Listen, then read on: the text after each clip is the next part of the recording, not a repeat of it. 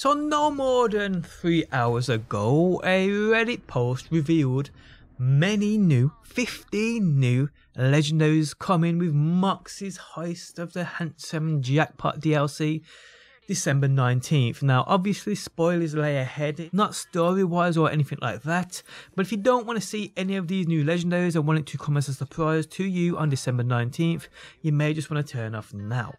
How's it going, guys? My name's DPJ and today I bring you another Borderlands 3 video. If you do enjoy it, leaving a like really helps out, and subscribe if you want to see more. On screen now you can see my weekly giveaway along with last week's winner. To be in with a chance of winning this for yourself, simply make sure you are subscribed to this channel and have notifications turned on. Drop a like on this video and leave a comment down below. Now this video will not tell you how any of these are actually obtained, that I do not know. All we can do is take a look at these legendaries and basically discuss what they offer. And we're going to start with class mods, starting with Zane. And firstly we can see this scene dead. Whenever Zane damages an enemy with his weapon, he has a chance to automatically activate all of his kill skills. Additionally, his kill skills gain a bonus, plus 25% effect bonus. Now to me, as a Zane main, this is amazing, it really is. This is a great class mod in my opinion. I'll probably take this and use this over the antifreeze, which is my new favourite, so this is pretty damn cool. Now obviously other roles can differ on this, so there's no point really going into that, but musha rain dumma do, dumma da. Moving on, and we have Amara's class mod, Aware Golden Rule. Whenever an enemy damages Amara, she gains increased action skill cooldown rate for a few seconds. This effect stacks. Now I've played with Amara, but she ain't my main. I haven't spent too much time on her. This though I do think could be quite decent, but she does have already some pretty decent class mods. Amara mains out there, let me know what you think about this down below within that comments section. Moving on, and we have Flax class mod. It's called the Stackbot. We actually saw this within the 13-minute gameplay release of this Moxxi's Heist of the Handsome Jackpot. Whenever Flax scores a critical hit, they gain increased weapon damage until they score a critical hit. This effect stacks. Like what? Why don't Zane get things like this? Why don't anybody else get this? Is incredible. Whenever Flax scores a critical hit, they gain increased weapon damage until they don't score a critical hit. This effect stacks. Like wow. Some of the builds you could make around this will be incredible. Okay, so moving on to Moses' class mod, the Green Monster. After firing her weapon for a few seconds, Mo's weapons gains bonus corrosive damage. The longer she continually fires her weapon, the greater the bonus. Now I've only used Mo's for literally about an hour and a bit on somebody else's account. I mean, she seems okay, but like Amara, I do know she already has some great class mods that you can build great setups around. This to me seems like another one. You know, I really wish we could actually save our skill tree loadouts so we could go back to certain builds we've created in the past with a click of a button. That would be pretty cool. Okay, so we're going to move on to weapons, and we're going to start with this pistol, the Burning Scoville. Put a little pepper on the end of it. Damage 2,431 times 2. Like wow! Accuracy of 59%, handling of 49%, reload time of 1.7 seconds, fire rate of 10.16 seconds, and magazine size of 8. A plus 21% weapon fire rate, plus 626 splash damage radius, consumes 5 ammo per shot. That's quite expensive to be honest. And a 1.5 times a weapon zoom. Highly effective versus flesh. Now this seems, on paper, as we've seen it here, like it could be pretty powerful. I mean, its fire rate isn't bad at all. With a mag size of 8.2, I mean, you'll get 2 shots at least per clip.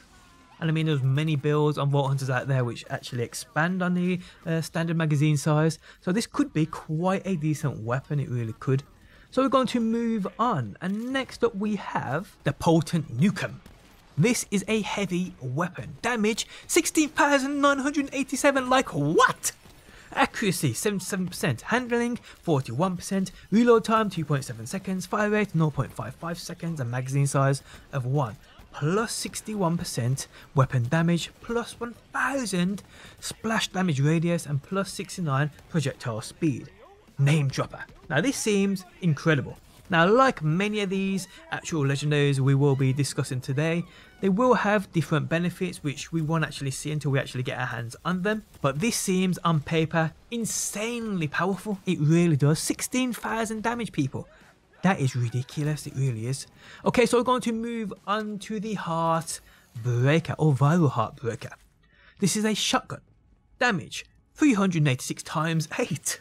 Wow! Accuracy of 73%, handling of 74%, reload time of 1.4 seconds, fire rate of 3.07 seconds, and a magazine size of 6. I don't want to set the world on fire! Plus 10% critical hit damage, plus 50% weapon damage, plus 27% weapon fire rate, plus 44% weapon shield capacity, and a 2.7 times weapon zoom. Weapon shield capacity is 4,105, and damage to projected front-facing shield reflects bullets back at attackers. Okay, so that's pretty cool.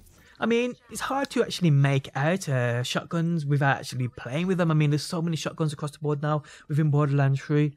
I mean, on paper, some of them seem incredible, but when I actually get to use them, they ain't that good. I mean, this looks good, it seems good, offering that shock damage too. It could be pretty epic, but at the end of the day, until we actually get using it, I can't really judge it. Okay, so we're going to move on to the Dueling Lucky 7. This is another pistol. Damage 958, accuracy 56%, handling 55%, reload time of 2.5 seconds, fire rate pretty quick at 12.6 seconds, and magazine size of 10. With a plus 10% critical hit damage, all for Tuna. Again, it seems okay on paper, shoots pretty quick, 10 in a mag, almost doing 1,000 damage at this variant too. Isn't offering an element though, but no doubt it will drop within the DLC on December 19th, offering elements. Next up we have the Shredded Craps, this being another new pistol. This one offering 1,671 damage, a 66% accuracy, handling of 51%, a reload time of 2.2 seconds, fire rate of 3.64 seconds, relatively slow, and a magazine size of 6. Oh me! Plus 46% weapon damage, plus 15% weapon fire rate, plus 101 splash damage radius, and a 1.5 times weapon zoom. Stock gyro jets increase damage by 10% each, this being a torque pistol. Actually, you know what? I've got a feeling about this. I've got a feeling it could be quite decent. Next up we have the Shredded Creamer. I mean, that just doesn't sound right. Damage 5,093, accuracy of 81%, handling of 41%, reload time of 4.3 seconds, and a fire rate of 0.77 seconds. Magazine size of 3. No dairy. A plus 500 splash damage radius, and a 1.5 times weapon zoom. Stock gyro jets increase damage by 75% each. So why is this gonna shoot like milk or something? I'm not even sure, but it sounds ridiculously crazy. No doubt it will be ridiculously crazy. I don't know why I've got a thought of this just shooting like sticky cheese. I don't know what I just don't know why I'm thinking that, but a Shredded Creamer, non-dairy, it just gives me that thought. But hey. Okay, so we're going to move on. And next up we have the Tactical Auto Aim. This is a sniper offering that shock damage. Damage itself is 1,720, accuracy of 94%, now that is high. Handling of 50%, reload time of 2.8 seconds, a fire rate of 4.98 seconds, and a magazine size of 10. OGC Hooked, a plus 21% critical hit damage, a 4.5 times and a 5 times weapon zoom, highly effective versus shields, swaps between fully auto and 2 burst. Now again, snipers, a lot like shotguns. I mean, until you actually get your hands on them, it's hard to make out how they will perform in game. I mean, I've seen many snipers look great on paper. When it actually comes to using them, they ain't that good at all. So we will see with this Tactical Auto Aim.